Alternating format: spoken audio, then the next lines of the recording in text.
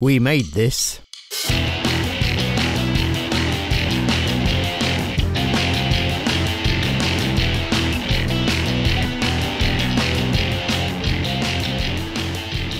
Hello, and you're listening to Pick a Disc, the podcast where someone picks a disc for whatever reason they want to, and then we talk about it. I'm your host, Matt Latham, and today I've got comedian slash musician slash label host slash podcast host, just one of these Swiss army humans that seemingly can do everything, and his name is George Chen, and he's going to be talking about Monotrona's Hawkeye and Firebird, an album that's very short and very interesting, and I don't really want to spoil anything else about the conversation that we're going to have, because it's, the only word I can think of is interesting.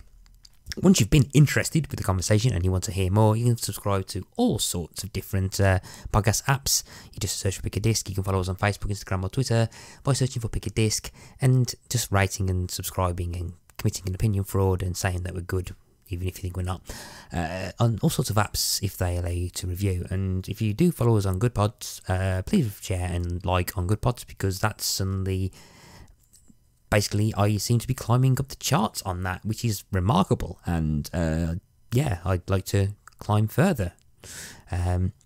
So yeah, you can go and do that if you want. That's on Good Pods.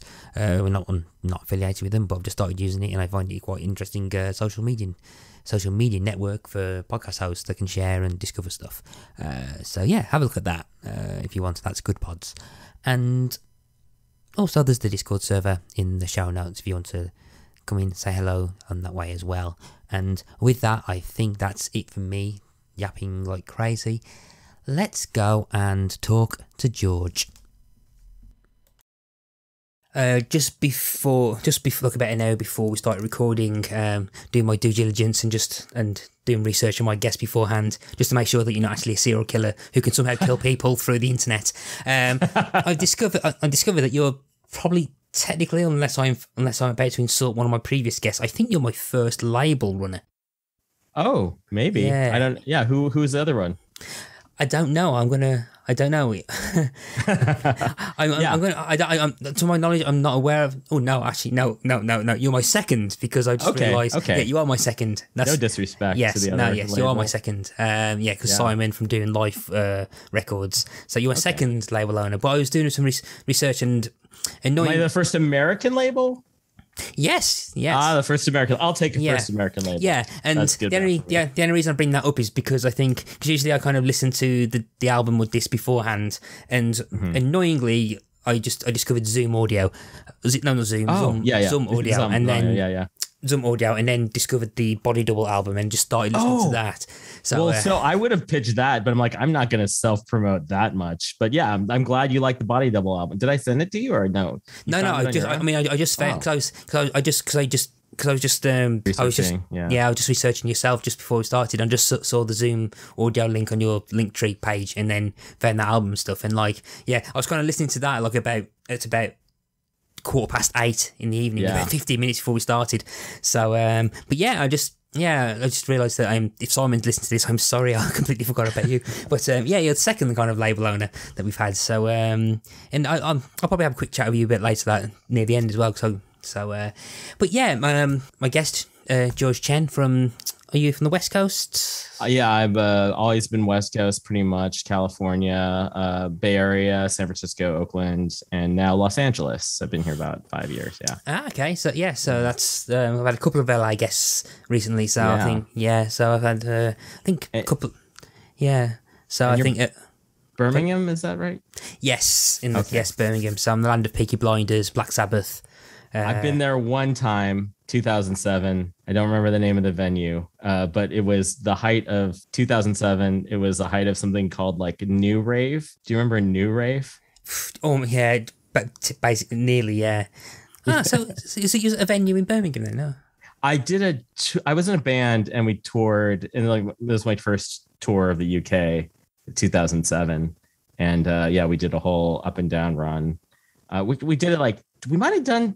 I don't think we did Birmingham twice. We did a lot of cities twice, because we did a week, and then a week later Deerhoof was in the UK, and then they were just like, do you want to just do these shows again? I'm like, sure. But then it just meant that the shows we had the week before, almost no one went to. It's like we played Liverpool to like 8 people because we were playing there a week later with Deerhoof. Oh, so it was kind of this funny thing with like, this is great, but we probably should have just done one of these weeks and not done both. Oh, okay. Oh, wow. So yeah. So I'm glad you made an impression that you forgotten the venue, but well, I just remember being outside and having some girl say, you sound like Friends. Like that was, I was like, okay, I've never gotten that before, but in Birmingham, apparently I sound like Friends. Oh, right. Okay, that's a new one. That's a new one. So I apologise on behalf of my nationality for that. But yeah, so George is here to talk about an album, or more or less an album. It's the shortest album that we probably covered. I think the only one that can touch it. I think we did a 7-track EP in like the 6th other episode that we've done, and now we're on episode 72. And I think this is technically an album. It's only 8 tracks, but it's about 21 minutes long, and it's the. I'm not going to really ask you to choose a second, and this episode's might be slightly different because of the nature of it. But basically, this is the kind of interesting stuff I was hoping people have been picking for about 2.5 years. So basically revealing the weirdness of people's tastes. And I've been we've been talking for months about trying to arrange a recording date, and I've been waiting patiently to talk about this because it's an interesting one. So without kind of beating around the bush anymore, George, why don't you just tell the lovely listeners the disc that you've picked? All right. So this is an album I consider 8 songs in 20 minutes to be I've done the same thing, I think. I still count it as an album. It is by Monotrona, and the album is called Hawkeye and Firebird. And it came out on Menlo Park Records in 2002. Yeah. And why have you picked this quote-unquote album? So I saw that you were looking for people for your show, and then I was looking through like all of my records, like on my own Discogs page of stuff I own. And then I had kind of at the same time been in this hole of thinking about Monotrona and how like there was not a ton of video about it. Apparently it's only one album on Spotify. There was actually 2 albums, but the other one's on vinyl only and not on any digital services. And it was just like something that made such a strong impression on me like 20 years ago that I'm like still just like, what's up with that? What's up with Monotrona now? And like, she is part of a lineage of a whole scene that I really admired and looked up to, which was this mid-90s Chicago. It's, for lack of a better term, it's sort of like a neo-no wave scene. Mm-hmm. That was centered around like Skin Graft Records and a bunch of bands. And she was an integral part of that scene. And I know a lot of people from that scene. I mean, I'm roughly the same generation as those people, but I just was in California and never experienced that stuff live other than by record. And just Monotrona. Do you want to know like how I first found out about Monotrona? Yes, please. Yeah. So there was a program on basic cable access in Chicago. It's basically like community TV. Like you get access to the studio. There's a show called Chicago. And have you heard of Chicago? I've not, but I think, but there is a YouTube video of what I think you're about to. Yeah. So a lot of bands would go on Chicago. Like a lot of touring bands would just go. And the setup is it's a community studio. And this particular show is like a dance party where people are lip syncing to their own material, and there's just little kids and like Chicago, like, urbanites, like weirdos, just all intermixed in this soundstage, dancing along into lip sync songs. So people I was in a band with, they were in a band called XBXRX, and they had been on the show. They had a whole cassette VHS tape of like their appearance and like other Chicago appearances. A bunch of people that like Tortoise has been on there. Like a lot of legit people have been on that show. And then they played this Monotrona video, and it is something like it's.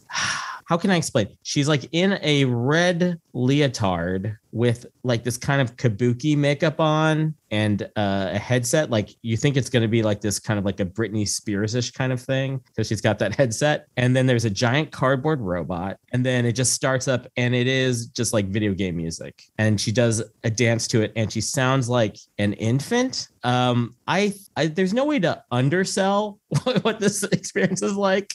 So it just was just like, what is the deal with this person? And then I learned about that Jody Mechanic, or Jody Balthazar is her real name, but she went by Jody Mechanic in that Chicago scene. And there's a whole there's like so many rabbit holes you can go down with this project. But I knew a little bit about a lot of the Chicago music scene, and then I was just like really obsessed with like what's up with this. And then I heard the album at some point.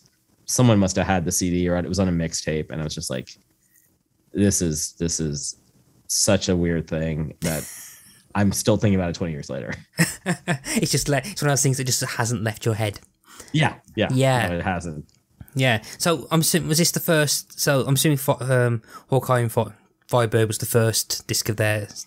Yes. So the song that's performed on Chickago is Cadillac Fantasy, and that's the opening track of Hawkeye and Firebird. And it's really the only stuff that's online.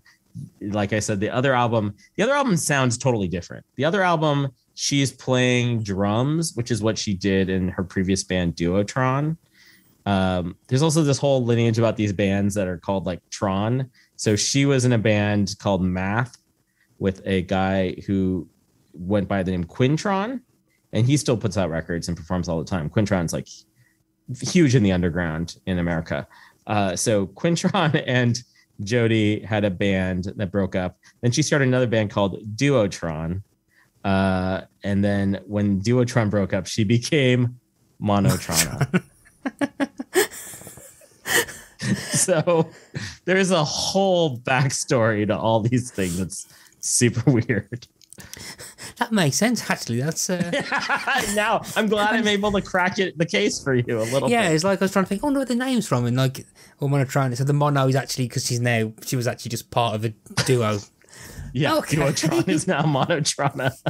Yeah, okay, that makes a lot more sense. You're like, okay, yeah, everything checks out now. Yeah, now no more questions. Yeah, so as I said a little earlier, this is like the I'm gonna say weirdest or more obscure like album / like collection of songs that have been picked for the it's one of those kind of things that I've been when I first started, I'm like, I wonder if people are going to kind of go into their deep seedy kind of like weird taste and stuff, and like it's only taken about 2.5 years for someone to bring out some weirdness, which is great because this is like extremely interesting because I was kind of like, who wants to hear what I think of like, you know, The Cure or like Joy Division or whatever, right? On a British show. I'm going to just go like, what's the weirdest American thing I know about? You know, like one of the weirder things I know. The deep-seated side of the Chicago scene. Which is also like, because there's not a ton about it, I'm like, no one's probably talked about this on a podcast ever. And I just even like went on Instagram to be like, I have like friends that like knew this person in the 90s. I'm like, does anyone have anything to say about Monotrona? And like no one responded, but I know that it's like every time I bring it up with someone that has seen this act ever or just knows anything barely about it, they're just like, yo, you're going to talk about that? What are you going to say about it? And like, I have no idea what that was about. Like, it's just like, it's impenetrable to like people that were around it at the time. So, yeah. Yeah, so for those who don't know, and I'm going to make the assumption that anyone listens to this probably will not know, Monotrona was a one-woman musical performance group active from 1996 to 2003, founded by Jody Balthazar, also known as Jody Mechanic. Monotrona performed in costume and in character as one of many self-styled super beings or 14 impersonations of man. These super beings took the form of marginally or partially human figures such as apes, robots, ghosts, madmen, or giants with the additional perk that they possessed or thought they possessed superhuman powers. All told, Monotrona evoked 8 of these impersonations. Gorditz from Gorditz, Uka, Jinpao Ki Poo, Joey the Mechanical Boy, Hawkeye and Firebird, the Might Moon, Berglamir Frost Giant of the Supersphere, and Nakadai the Samarai. So, and this is like one of those times where I'm like, who edits Wikipedia? Like, did she edit her own Wikipedia? Because like, who wouldn't understand the basics of this stuff to the point where, like, yeah, that is the best. That's the most stuff I could find was anything on Wikipedia about her. Yeah, there's not much about her online in terms of the Monotrona. Jodie Balthazar's got a bit more stuff on there, but I mean, as I tried to research, and I told you before we started recording properly, I couldn't access her official website because my antivirus said that, oh no, you can't go on this website. This website has got a virus on. So is that Brexit? Is that why you can't go look at it's Sophos. Website in Poland? It's Sophos. So okay. I think Sophos was going to saying there's some malware on it. So I had to get to try and get VPN.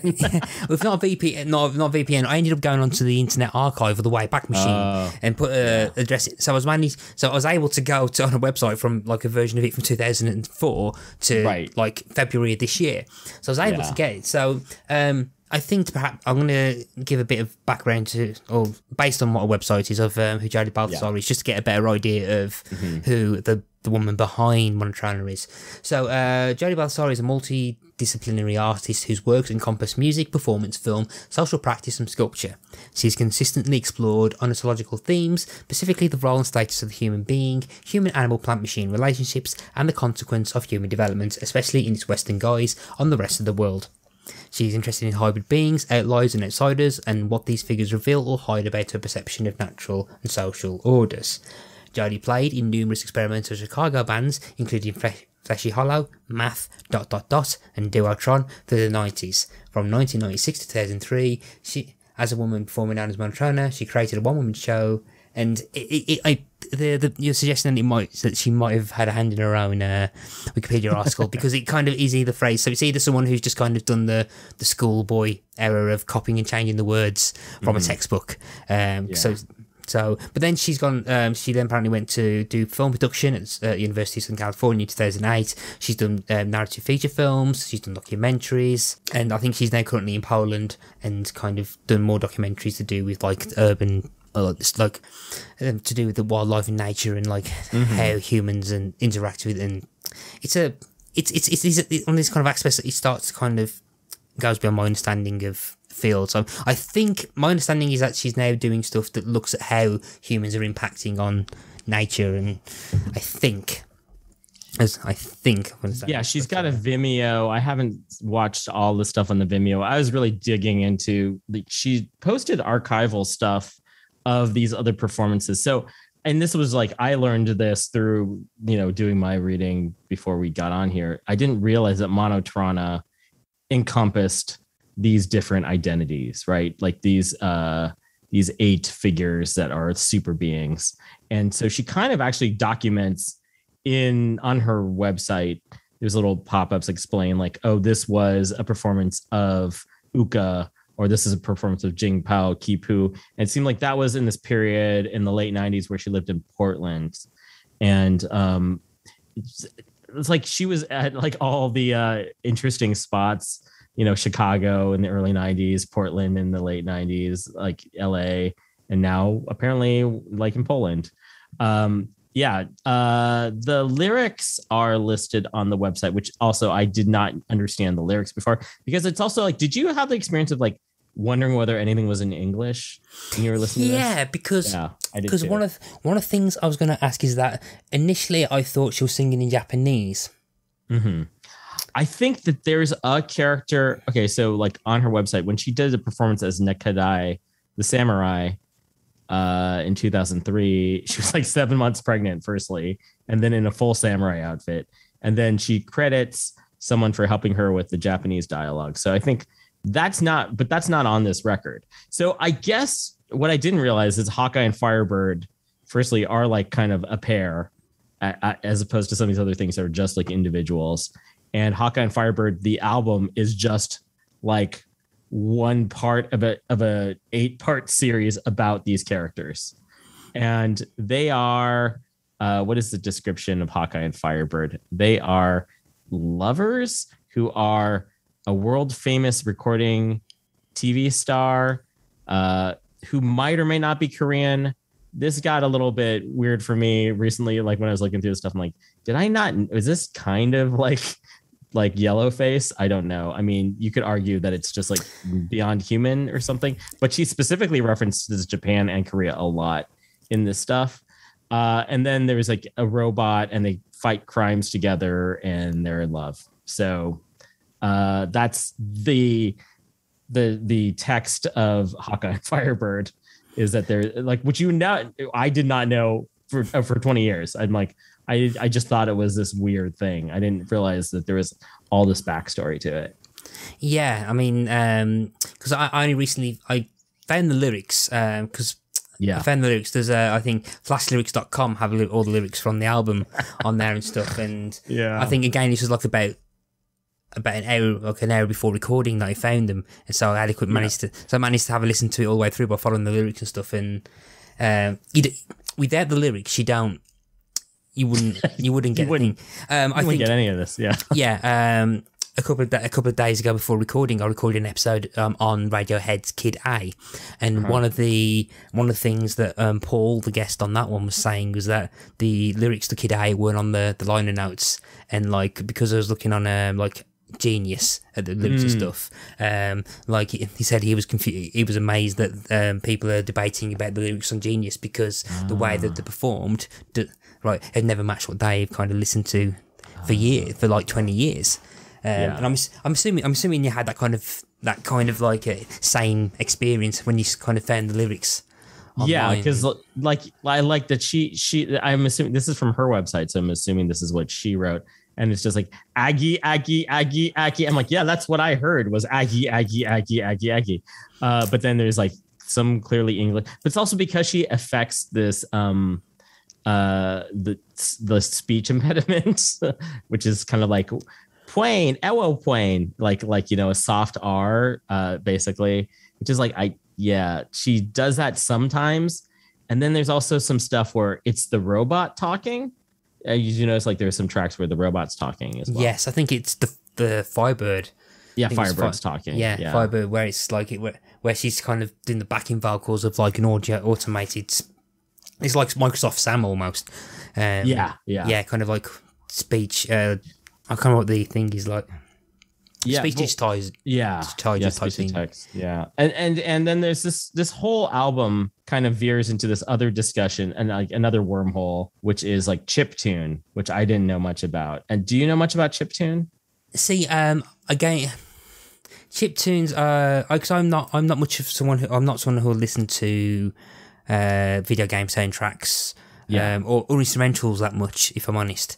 But I think I found a random comment on a YouTube video saying, this just samples Saxion theme tune by Ron Hubbard, and not that Ron Hubbard that you immediately think of. It's not L. Ron Hubbard. It's an English composer called Ron Hubbard, who did quite a few C64 and Amiga soundtracks, and I think there are other tracks which cover, I think, sample Alistair Brimble, and it's not stuff I listen to, but one I listen to a podcast called the Retro Hour, and which is basically it's basically people who interview people from either musicians or developers or anything to do with video games and to do with retro gaming.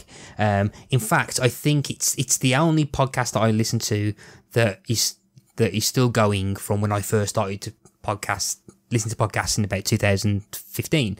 It only had about 3 episodes when I first started listening. It's coming up to 300, and I think Alistair Brimble was one of the first guests they had, and one of the 3 hosts is really into his kind of demo scene music. So my knowledge of kind of chiptunes and the demo scenes and the backing vocals of this has all come a lot second hand from listening to this podcast, and I had never expected that one of my favourite podcasts that I listened to would start crossing over onto this one, because the demo scene and chiptune stuff is I've listened to like hundreds of episodes where they talk about it, but I've never really kind of delved into it. So it's kind of interesting to suddenly realize, okay. So I did listen to quite a few 8-bit video game soundtracks the last 2 days. But the technology behind it, I'm not 100% sure of. But until I realised there were C64 samples, again, I thought they were original compositions. Knowing they were kind of just like sampled from a very short pool of collections, suddenly realised, okay, it's a deliberate choice, and it makes this even more baffling. It does make it like even more confusing because it makes me think more about the performance aspect of it, and like and the fact that like in the other renditions, like I think in the first Monotrona album, it's more just all like percussion and noise and like oscillators and things that she's running herself. And then so I'm like, okay, so the C64 aesthetic is specific to Hawkeye and Firebird as characters. I guess that's the only other thing I can say for sure about it. Yeah, and again, I'm not super familiar with like how chiptune works.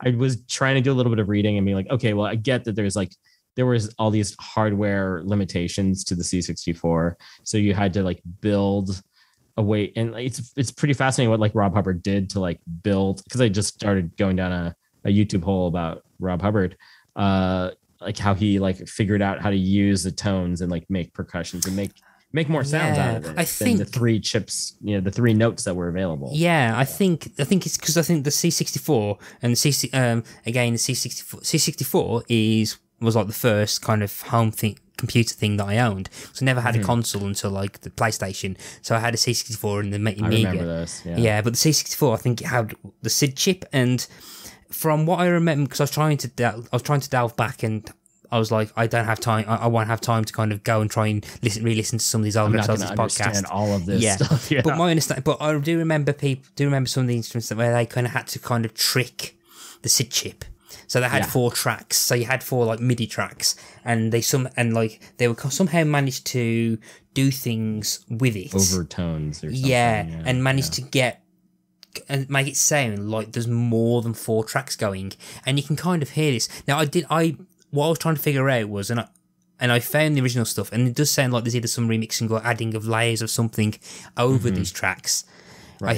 I think it's either 90 Seconds Wonder, I think, samples the Saxon theme, or it's one of the Alice Springbush track. But there's definitely extra instrumentation applied over that. That's what I was trying to understand too. Like, and this is like, she didn't post anything about this project as much on her own website. Like whether these were like, was she I thought maybe she was recreating the synth stuff, but everyone else said samples, and it does sound more like samples to me than like, because it's like pretty like all the little blippy bits like seem like really hard to replicate. So if it's all sample based, I've other than like that, there's a performance of her doing some of these tracks somewhere in Chicago, and I think it's all on a pre-recorded track, basically. Like the only other time that I've seen her perform, it was all pre-recorded track stuff. So the video, that seems like there's an era of Monotrona, which is like percussion and like noise generation, and a morphing into like, it's like performance art. It's like dance. It's more like dance or something than it is, like a band. And the other kind of weird thread to pull on with Monotrona is there's this time when she's in New York in the early 2000s, and she's sort of fallen in with this electroclash world. And it's like, when you think back to electroclash, this is not what you think of, right? This would not be in the obvious. This is like the most obscure part of, if you even tangentially want to throw it in with electroclash. But she like even performed with like the guy from Fisher Spooner, apparently. That's in the Wikipedia. Yeah, apparently there's one of the band members, she basically asked her to take, I think she was ill for one performance, and so someone else performed as Monotrona for a night because she was ill. So she let the show go on and stuff. But I think when you mention Electroclash, for the band, from my experience anyway, I picture bands like Ladytron, which again the Tron suffix kicks in. Ladytron. Which is basically which for me, and like kind of Electroclash is kind of like distorted synths, distorted synth or new wave music played as if it's industrial, and my friend Lee, who came on for the David Bowie episode, always said that he's always thought of industrial music as punk with computers. So like, so it's kind of electroclash is kind of like punk music, but with heavier synths. Yeah, I don't lump. I think of like bands from New York maybe more than someone like Ladytron, but it also seemed like it was very tied into fashion, and it also seems to be a predecessor in a weird way to something like Lady. I feel like Lady Gaga sort of has bits of electroclash in her DNA as a performer. Someone commented on one of these YouTubes, Monotrona, about Lady Gaga as well. I'm like, it's so much like its own weird thing, but I could see how it connects to like stuff that's still happening. And I'm like kind of even wondering if the Korean aspect, like the fact that she was so into Korean culture in like the late 90s is almost like before K-pop took over everything. Like maybe there's something to that as well. So I'm realizing what I realized when even after I picked this, I'm like, so maybe what I really like is video game music. And I didn't know that. And so maybe I learned that about myself. And that is a whole personality one can have and a whole interest group one can have. And I have a friend who collects stuff like that just on CD from Japan. Like, and it's only on CDs and it's not going to be on streaming services. Like, it's just like a whole different genre of thing. But also I think just she fits in my mind to this lineage of like unheralded American weirdos. Like it's like the world building aspect of it I really latched onto, even though like I only learned about kind of the backstory of it. You could kind of tell the entire time like she's just thinking on this other level, which is like, this is maybe the closest to me talking about like a wrestler or something if I go into like the 90s Chicago no wave scene. Yeah, like to me those people are like Weasel Walter, Zeke Sheck, who like it's fair if you don't know any of these people, definitely Google all these people. A lot of them are still doing music and doing really weird stuff. Her bandmate from Duotron, Ricky Sutton, kept playing in bands the whole time afterwards. They're like friends with these bands, like this other band Zerobot, which recently had a reissue of like music they put out in 1997 or something like that, like a 25-year anniversary reissue. I nerd out on like these kind of scenes because I feel like also, and that's part of the reason I did pick this is like, I'm like, I want more people to know about this, not just so I can talk to them about it, but I also think there's something there. I think there's something like artistically valid. And it was like also came out before streaming in this one weird label, Menlo Park, a great label, puts out also just stuff. They put out some early Deerhoof stuff. They put out Japanther, To Live and Shave in LA. So like, there's just a lot of weird American underground stuff that the same people keep popping up over and over again every like 7 or 8 years. Yeah, I think particularly as well with this kind of music, I think particularly like as I've been doing this podcast, you've got some bands or some genres and they kind of emphasize certain aspects of the music or how the music is composed and stuff. And I think one of my character arc for this podcast, so to speak, is like because I've always joked that I only listen to about 3 albums, and my knowledge of history, my knowledge of music is very limited to my kind of bubble. So like as I've been kind of doing this, I've been kind of learning more about music history and particularly been picking up on the sound of music and stuff. And like you can start to see how some bands kind of like, if you've got kind of guitars and synths, you've got some bands that will heavy more onto the synth parts, whereas other bands, same sound of music, same amount of music, same tone, will focus on kind of either the guitar parts and use it for that. This and the scene kind of feels like it's a band or a project where the kind of look and the presentation is perhaps the more important aspect of it. And as you was talking, my mind was kind of trying to think of, can I think of bands that have like kind of clear visuals? And you mentioned Lady Gaga, and I wouldn't class this the same as Lady Gaga, but you can kind of feel the performative aspect of Lady Gaga in this, and then from Lady Gaga you can probably trace that all the way back to kind of Madonna. So when Madonna was kind of like portraying characters and having kind of like a visual aesthetic to it, but not on the same level as this, because I think Madonna was playing pop stars, but making the songs, the live performance, feel as essential as that. Mm-hmm. So, and I'm trying to think of there's mentioning Birmingham, there's a band called Misty's Big Adventure, and I've only ever seen them once, and they're just like kind of like an indie pop band, but there is a guy who dresses up in this suit covered in like kind of inflatable blue gloves pinned across it, and all he does is just jump around the audience. Because I remember because my personal Instagram is basically like a log of all the live gigs that I've seen, and I'm particularly looking forward to doing that again at some point. And I remember this is like 2013. I think I took this picture, and I took a picture. I'm going, I have no idea what I'm looking at. And a friend of mine who wasn't there just went, "Oh, Mr. Big Adventure," and I went, "How do you know he's part of the live act?" And I was trying to think, and I've never seen them, but I'm assuming like bands like the Aquabats have a very unique visual aesthetic, and I think that should go to their live show as well. Again, I don't know anything about them apart from like one song, but I'm assuming Devo can probably go into that. Devo definitely has like a cosmology around it. Like the early Devo stuff there's a lot of philosophy behind Devo. When you were mentioning that band, I was thinking of the film Frank. Have you seen that? No. Oh, it's so good. No, but is that Frank Sidebottom? Yeah, it's about Frank Sidebottom. Yeah. Yes. It's I don't know, remember who the director is off the top of my head, but it's John Ronson did the script. And Domhnall Gleeson is the lead. Maggie Gyllenhaal's in it. The drummer is like a real drummer who's in a bunch of bands, actually. Okay, yeah. Michael Fassbender. Who's the director? Is it Lenny Abrahamson. Lenny Abrahamson.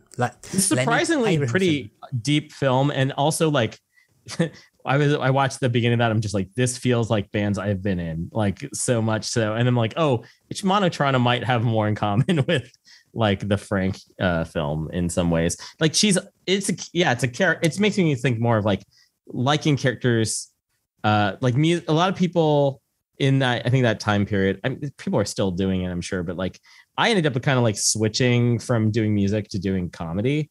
And I always was like fascinated by these characters.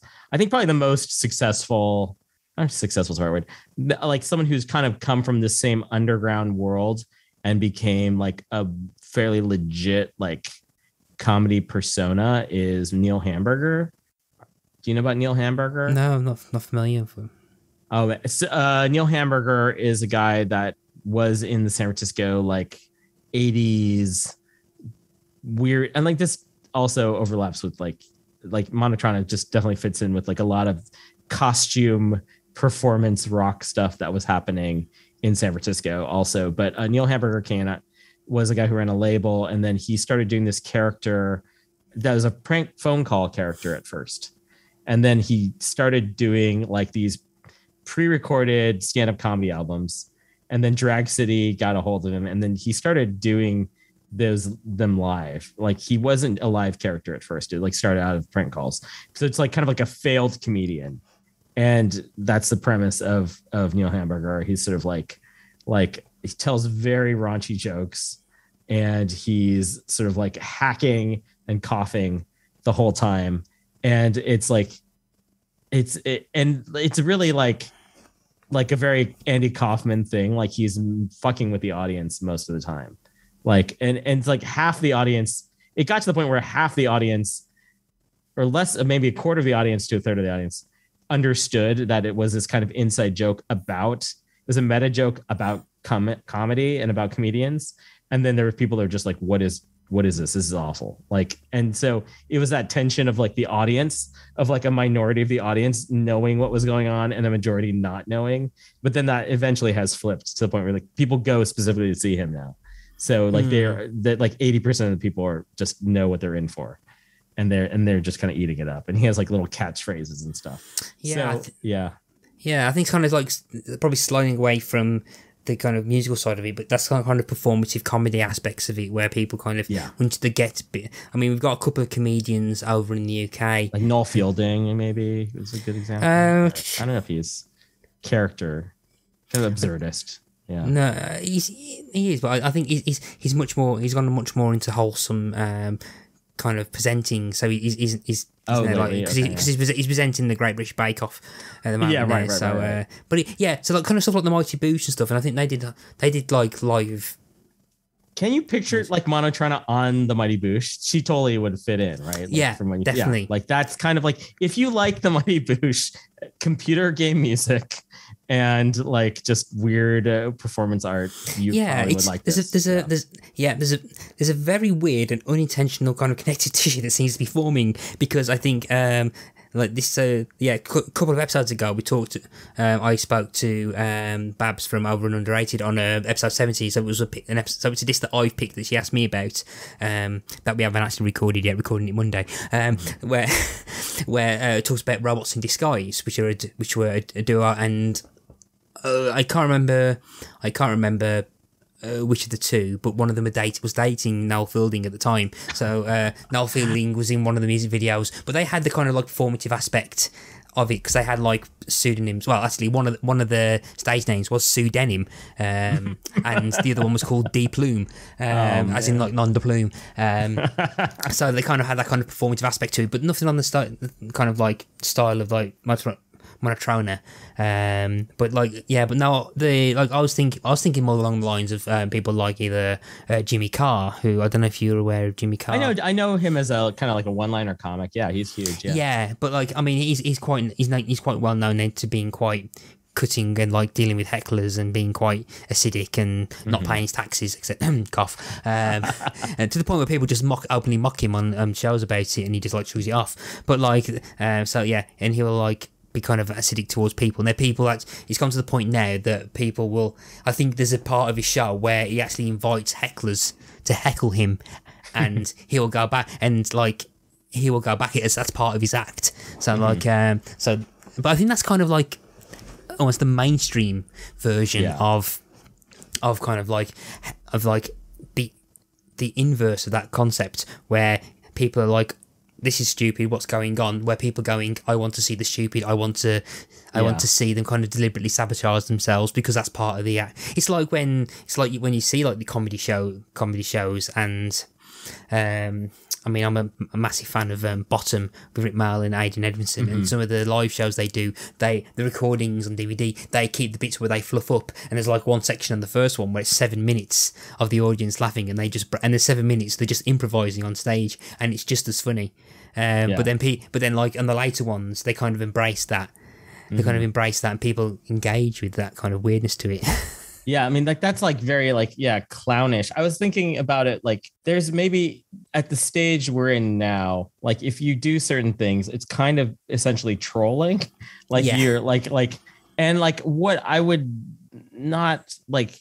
say in the case of Monotrona is like the stakes are so low in all these scenarios that she's performing in for the most part. That's like it's not really like trolling like the underground subculture of like Portland in the late 90s is not like it's like it doesn't mean the same thing, I think, as we think of it now as trolling, because it's like it's so much effort to produce this thing that is only going to be seen by like 30 people. And like that's the energy of a lot of but I love how she is so committed to it regardless. And I think it's like that's the thing that I maybe latch onto when I think about it. Like whether, I mean, it sounds like at some point she was doing like these big performances in New York at like pretty big venues, but it's like the same kind of spirit of like, you can tell like, when she's just doing something at like some, punk warehouse situation, the commitment level of the performance is just as high as if she was like, at a big venue. And that's kind of, I think, one thing I think it's about. I don't think it's like a trolling concept. But I feel like if you were to do something like this now, you're kind of doing it for a reaction, right? Like, and I think that's maybe what I think is a pre-iPhone world of this stuff, it's like you're sinking a lot of like energy into this thing. I don't know. I mean, I guess I really respect her as an artist is what I'm kind of like, yeah, why I wanted to like bring this back up after like 20 years. It's like the commitment level is really admirable, I think. And I think that's kind of what I'm reacting to, as much as like the very strange aesthetic choices that I don't fully understand. It's like I kind of like love how there are all these different characters and there's all this, thought that has gone into it. And like as a live performance, like she has like synchronized dances for all these. Even if she did not write this core music, like that was all C64 music, she's created a layer. It's like an operatic layer on top of like the C64 music. Okay, so you've been in bands, and I think you've generated, and you've said that you do comedy as well. Do you feel as if has Monotrona influenced any part of your creative output in the last 20 years, or have you thought, or has it been a case of I don't want to tap on that because I don't want to? Well, I was doing a lot of like kind of prankish music in the late 90s, early 2000s, kind of before I was really aware of her. And I think the energy that I was kind of referencing more of at that time was not performance art so much. It was maybe like the kind of punk scene that I had been sort of steeped in, which was like the, San Francisco Bay Area punk scene. There was all different genres of stuff happening. There was like so many weird shows. Like I would go to like 94 Gilman, but it was like not just like pop punk bands. It was like every kind of performance would happen there. I guess a good example, this doesn't directly relate to this, but like, I guess Miranda July might be a good example of someone who came up through that 94 Gilman scene and like did this sort of theatrical one woman, like multimedia performance at like punk venues and like clubs and stuff. So when I saw Monotrona finally live, I was like, I think this is kind of akin to that, even though I can't understand. I mean, honestly, with some of the Miranda July stuff, I wasn't, it was fully in comprehensible English, but it was like very impenetrable. Like, it was just such an out of context experience to have like basically theater in a rock setting. It's that sort of reminded me of that. And then I haven't really, I feel like the entire time I've been doing like stand-up comedy, I've never really integrated any of like my music interest with it exactly. I will say there's an exception. There's an exception to that I do have this character that I do, which is sort of like been, I think, my attempt to kind of bring like this interest I have in like experimental noise music and like stand-up comedy together, which is, I could send you a link of it, but it's a character I called Mike Hans. He's basically Edward Scissorhands, but he has microphones for hands. And the premise is, it's just like, I'm like, oh, I've done it. And people are like, oh, so you finally are doing noise comedy. I'm like, I guess it's noise comedy. I don't know. Like but it's sort of like satisfying. It fulfills this urge, this satisfaction in me, which neither purely doing noise music or purely doing comedy was able to actually fulfill. But I'm like, I can't do this like all the time. It's like insane. So yeah. I guess in a sense, I would say like definitely like the scene from which Monotrona emerged, like was a scene that I looked to and sort of considered like a guiding, constellation for me in terms of like different scenes. Like I was in this San Francisco Bay Area scene. I was aware of this other Chicago scene. And then like eventually meeting people from that scene was like, oh, I'm putting I see all the alignments and affinities of these things put together. So maybe more that, like to me, Monotrona was always like, how people that are like maybe like 3 or 4 years older than you when you're like 18 always seem like they're like, like uncles or a generation away. Yeah. I still put Monotrona in this level of like, what was that? And like, I know it was something kind of brilliant, and I still don't fully understand what it was. Maybe just the more people talk about it, the more we crack the code. I mean, I was literally thinking of like doing this as like an oral history of people I just hit up a bunch of friends. Like, what do you remember about this act? Because it's more about it. You're right. It is more about the act I wanted to highlight the act more than the album specifically, but the album I think is very fun and listenable, and also the only thing that she has on streaming. So I just was kind of like, when I was thinking of coming on the show, I'm like, who needs to be kind of get a reevaluation in 2021, you know? And I'm like, I think like probably Monotrona should like seem to pave the way for a lot, set up a lot of things, like is sort of like a canary in the coal mine for like things like Electroclash, or maybe I'm just gonna argue K-pop out of, you know, pull that out of my ass. But definitely like if this act started again, I think people would be super into it. People love video game music now. People love like weirdos and leotards. Like I feel like if there was like, like someone do a TikTok of Cadillac Fantasy, you know, like that's what I would say. That's like TikTok challenge to you. Please make a TikTok and bring Monotrona to the Gen Xers, the Gen Zers. Did I say Gen Xers? Sorry, Gen Zers. I forget what generation anything is. I'd raise a challenge for 90 Seconds Wonder, because I don't think we're going to go into the tracks like we do on usual episodes, because the songs are like, there's a mixture between like 1 minute 10 and like like 3 minutes, and so there's not much deep diving you can probably do with them apart from like the occasional. But there's a couple of songs with a couple of lyrics that I wouldn't mind actually going through. Okay. So, for example, 90 Seconds Wonder, again, I think this was like about 15 minutes before we started recording, listening through it, and then then realising it is... So, I think there's a song by, I think it's Missy Elliott, called 1 Minute Man. Oh, yeah. Yeah, which is basically about, not beating around the bush, premature ejaculation. And and I'm pretty... Yeah. And 90 Seconds Wonder, for an actor that has appeared on a kids show. Yeah. Well, we're not gonna really call Chicago a kids show proper. Yeah. It's definitely always had a little bit of like an adult's like vibe to it. Yeah. Yeah, but 90 Seconds Wonder lyrics said there's I wonder he got P star as big as King of France. When he moves his P star, it really starts to dance. I like everything he has down there in his pants. He's a 90 Seconds Wonder with a 90-second chance. And that's the... Yeah, I did realize, like, I didn't realize how kind of dirty these were originally. Yeah. Like Firebird also drops, it's very libidinal. But I guess they're in love, right? Hawkeye and Firebird are in love, but one is a machine. Firebird, yeah. So they're like, it is like a lot racier than I thought it was initially, because it has such a childlike. She's using a child voice that actually makes it a little bit grosser overall. Yeah, there's like the speech impediment aspect of it.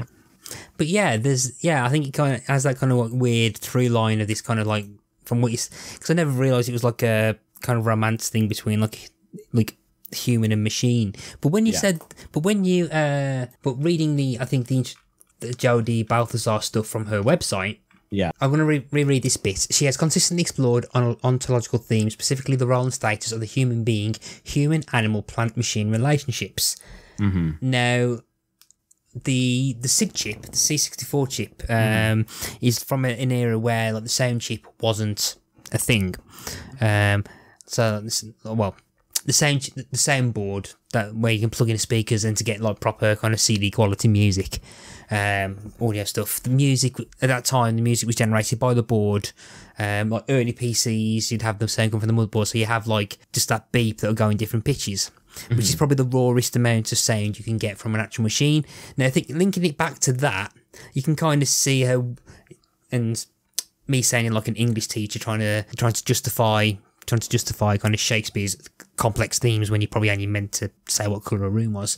You could argue that, and again, this is just my opinion there, that's saying that if she, but then again, from what we've been talking about, I wouldn't be surprised if Balthazar went down to this level and saying, I use the C64 because it's the basis, it's one of the rawest things you can get from a machine, because the sound comes from the actual board itself and not from any external speakers. So so you got this human having a relationship with the machine. So you got the human aspect, which is her performing, dancing, and singing, and the music is done by, and like one of the rawest, one of the most sound you can get from a machine. So like she's doing this human machine relationship with herself and the most machine-like sound you can get.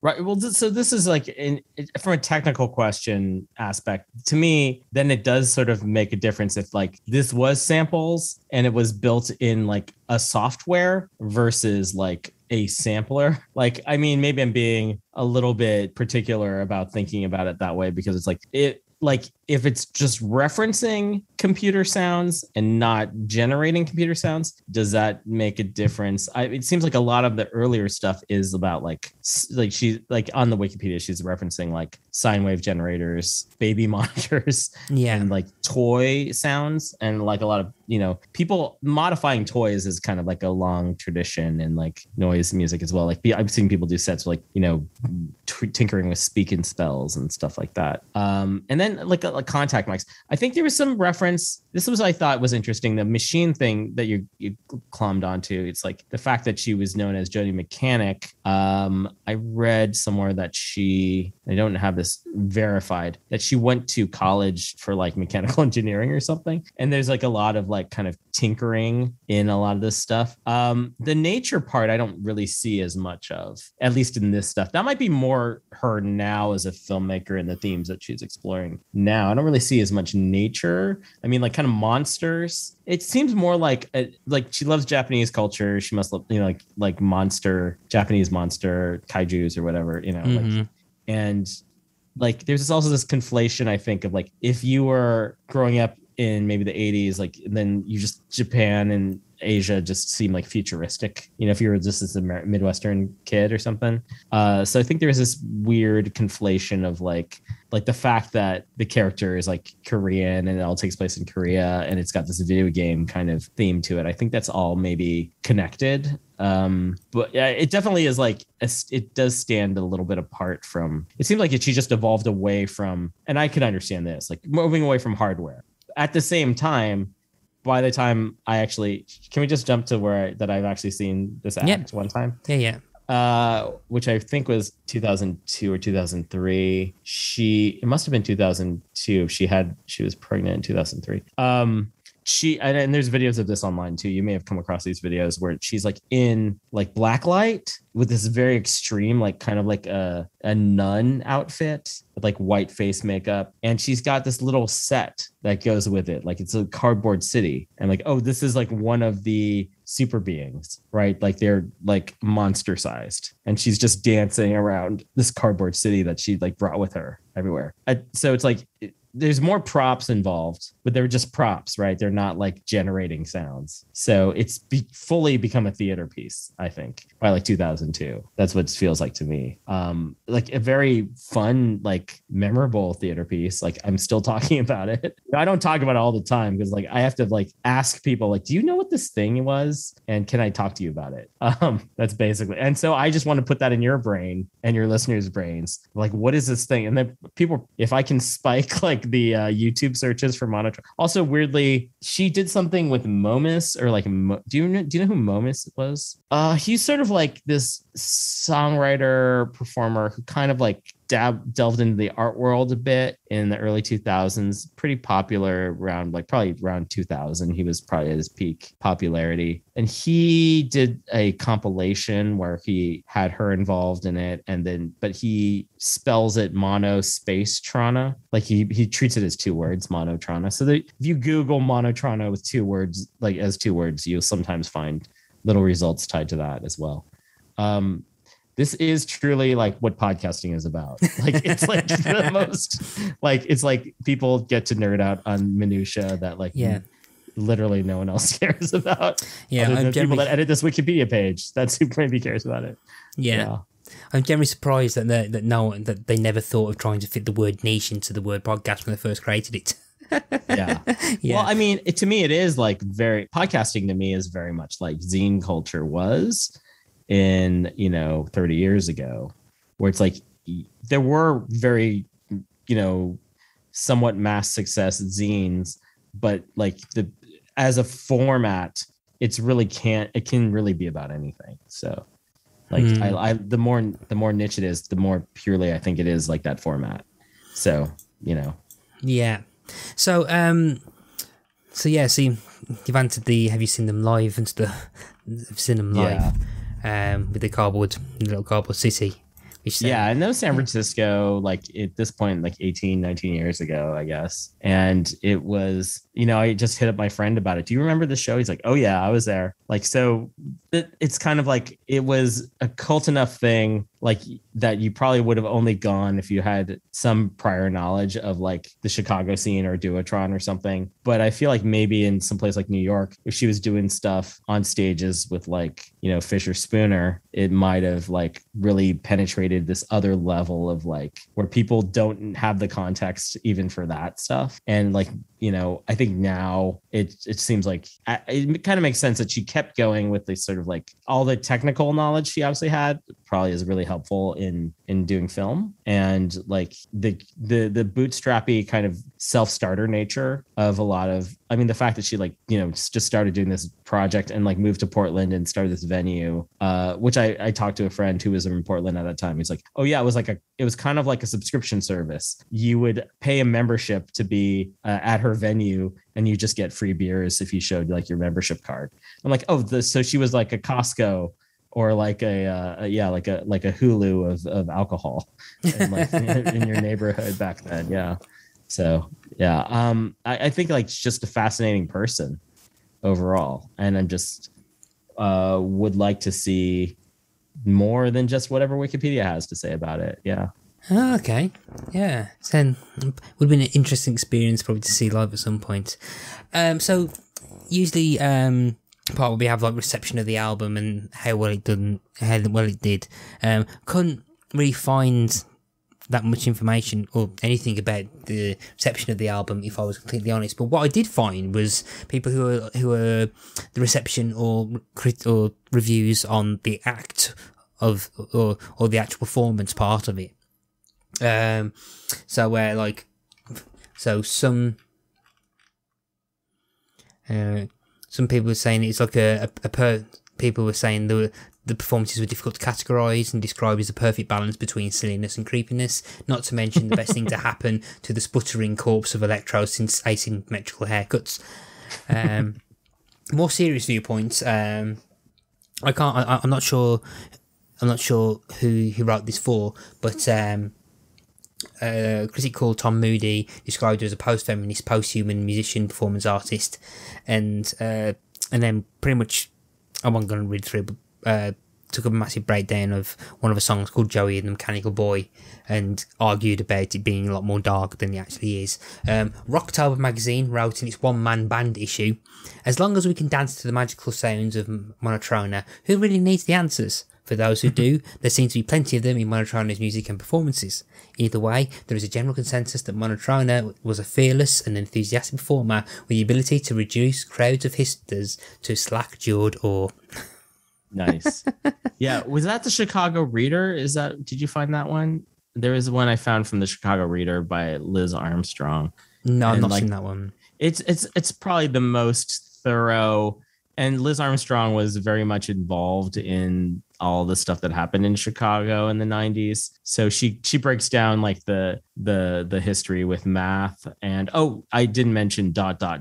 which is another band she did with Kelly Kuvo of the Scissor Girls, not to be confused with the Scissor Sisters, who I think are considered part of Electroclash. The Scissor Girls, also like a legendary Chicago noisy trio, and Zeke Sheck, who is actually someone I do know in real life, who did all these costume there's like spoken word elements. People compare her to like maybe like the Residents a little bit.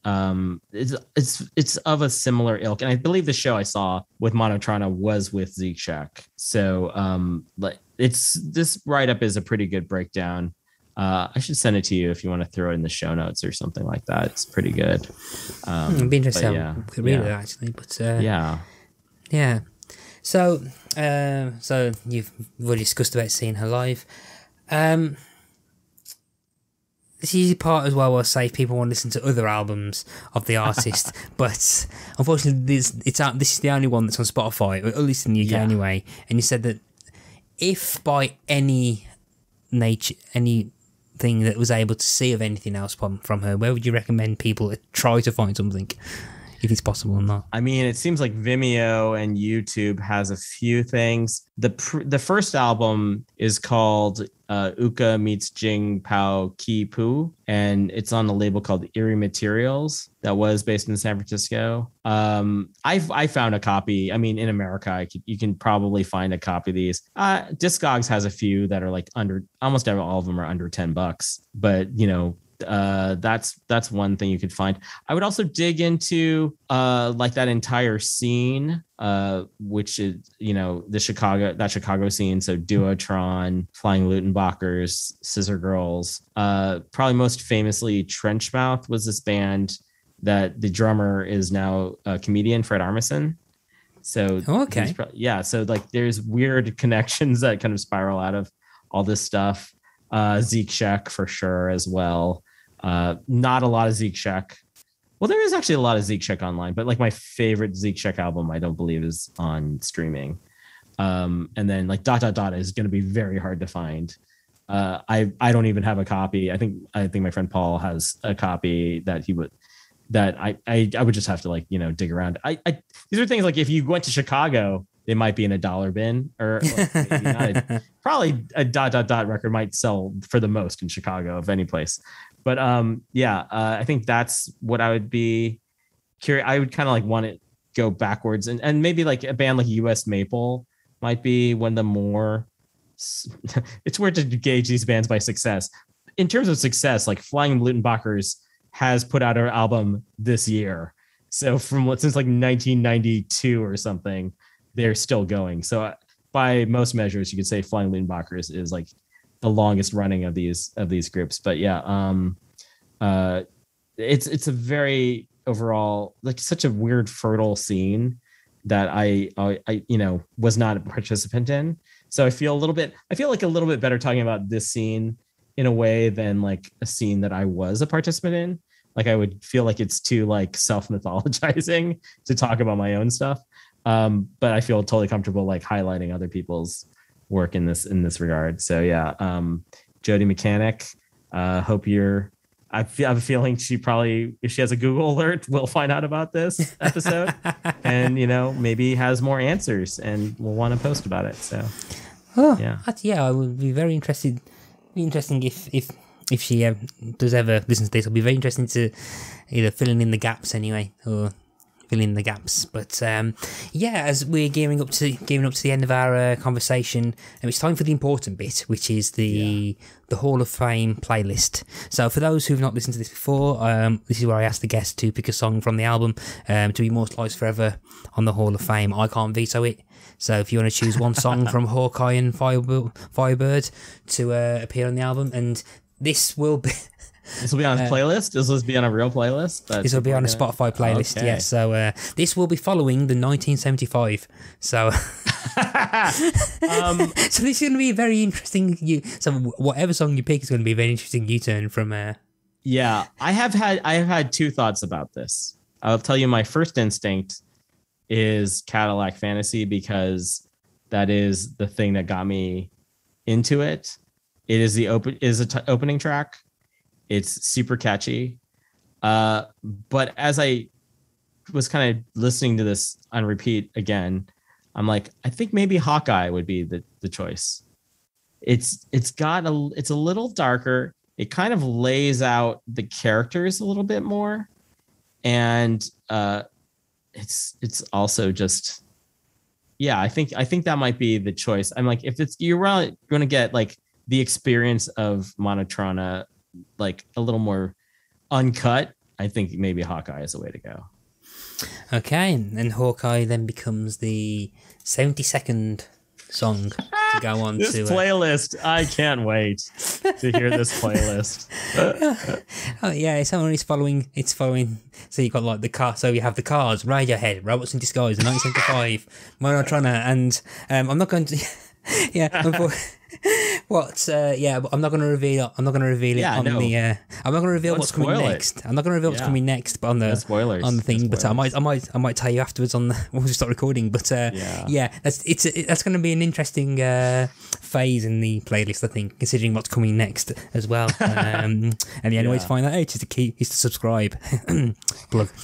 But that, and with that, we've reached the end of our conversation, George. And I was going to say, this has been like one of the kind of part of the bucket list I had for the podcast, and to get someone's kind of weird kind of obsession that no one else has heard of on there.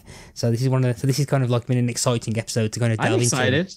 I'm excited to share this with you and your listeners. And it's a great concept for a show. It's a real fun show. You're very open to whatever weirdness people bring to you. Thanks, Matt. So if people want to find you and all the things that you do, where can they find you? I've got a Twitter account at George the Chen. That's probably where I would send people mostly. Same on Instagram. I also have a podcast that I run called SupDoc, which is me and my co-host Paco Romain. We talk to different guests about documentaries. Sometimes they're people that just love a documentary. Sometimes they're documentary filmmakers. We've talked to people like Brett Morgan, who made The Kid Stays in the Picture, and Jane. We've talked to the comedians and musicians as well. I also have the label, as you mentioned, my label is Zum Audio. You could find that zumaudio.com, zumaudio.bandcamp.com.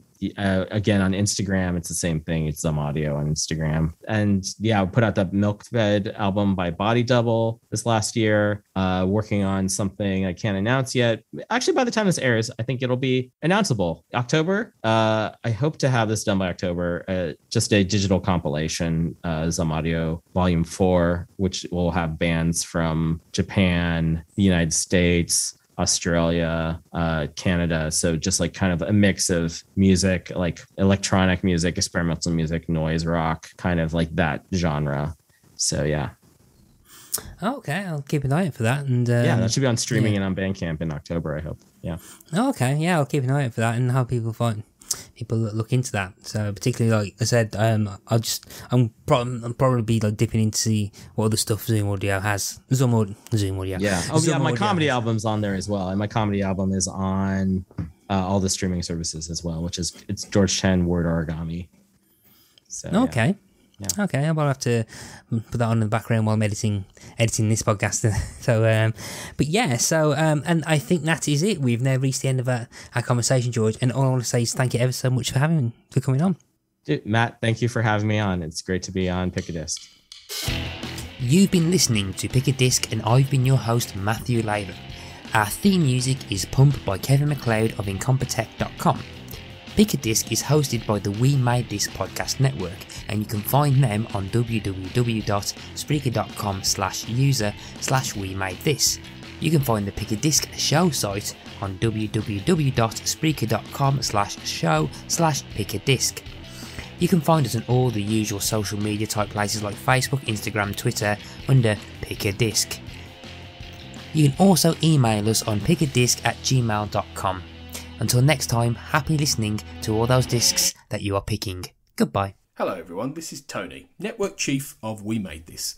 As you know, our podcast network brings together a brilliant assortment of talent who talk about all kinds of pop culture content, such as the episode you just listened to, or maybe you're just about to listen to. We're not going anywhere, but we'd love to keep the lights on for even longer if you're able to support our network on Patreon. For just £2 a month, you get your name in lights and the satisfaction of knowing you're helping us produce more great audio. And for £3 a month, you'll get your name in lights, but you'll also get access to an exclusive bi-monthly podcast from the We Made This talent pool on podcasting, pop culture, and, well, you tell us. We'll take your suggestions. For less than the price of a coffee per month, you can help keep We Made This going. Just head to patreon.com/We Made This. That's patreon.com/We Made This. And get the ball rolling. Now, back to your scheduled programming. Elsewhere on We Made This. Chucky vision. That's the biggest difference, I think, between all the other franchises, is that they all start, you know, the first Nightmare on Elm Street is Wes Craven's idea. The first Halloween is John Carpenter's vision. Yeah. Whereas Child's Play starts off this studio film almost. And then as it goes on, they give more and more free reign to the creator, and it becomes its own thing. Yeah, and I think that's more likely what we'll see with the Chucky TV series, which is basically the reason why we started doing this podcast. Observing the Pattern, a Fringe podcast. I think the complete opposite to seeing yourself represented would be to see yourself overrepresented and just have it lashed into your face that there's a disabled person on the screen. Do you know what I mean? Yeah. You know, it's, you know, oh look, this person's gay. We're going to tell you that he's gay every time he's on the screen. You know, that's not okay. Just let them be there, man. That's how it is in real life. They're just there. Yeah. You know, and I think she plays it very well.